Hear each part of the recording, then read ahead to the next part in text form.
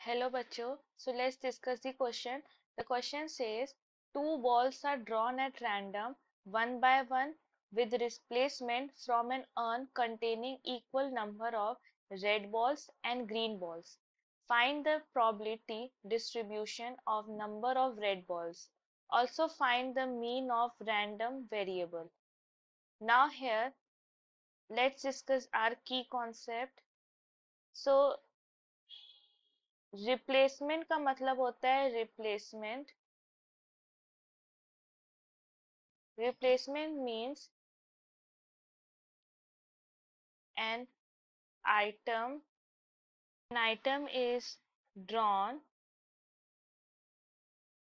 and is placed back into the group.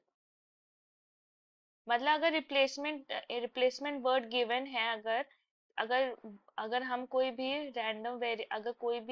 Random item को select कर रहे हैं या चूज कर रहे हैं विद रिप्लेसमेंट मीन्स वो आइटम को हमने ड्रॉ किया एंड उसको वापस दोबारा से उसी ग्रुप में पुट कर दिया. It means an item can be selected और chosen more than once.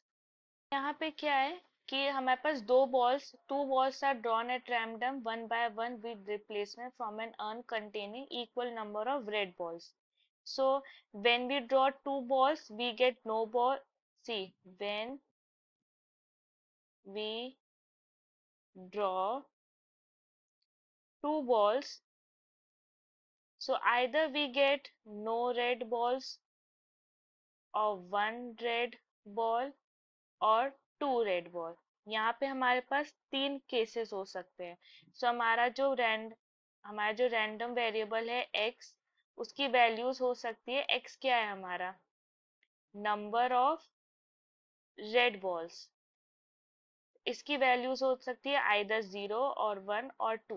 Given है कि equal number of red balls and green balls. So let total number of red balls B y. तो हमारा green ball भी हमारा y होगा क्योंकि दोनों की वैल्यू सेम है. Okay, so total number of balls हमारे पास कितने होंगे? 2y. Okay, now probability when no balls means x is equal to 0. So it means that दो ग्रीन बॉल निकलेंगे, मतलब probability of green multiplied by probability of green. So probability of green कितना होगा? मतलब green कितने हैं? y total divided by 2y multiplied by y divided by 2y, क्योंकि ये रिप्लेसमेंट का क्वेश्चन है. सो इसकी वैल्यू हमें मिल जाएगी एंड में 1 divided by 4. Similarly when probability x is equal to 1, सो क्या रहेगा कि प्रोबेबिलिटी ऑफ मींस पहले रेड होगा ग्रीन, और पहले ग्रीन होगा फिर रेड होगा. इसमें होता है probability of RG plus probability of GR. सो ये हो जाएगा हमारा y divided by 2y multiplied by y divided by 2y, क्योंकि रिप्लेसमेंट का क्वेश्चन है, plus y divided by 2y multiplied by y divided by 2y. क्योंकि प्रोबेबिलिटी ऑफ RG मतलब पहले R आएगा तो टोटल R हमारे y है, total number of balls 2y है. उसी तरह से ग्रीन का भी यही है. तो इसको सॉल्व करेंगे तो ये होगा 1 divided by 4 plus 1 divided by 4 which is equal to half.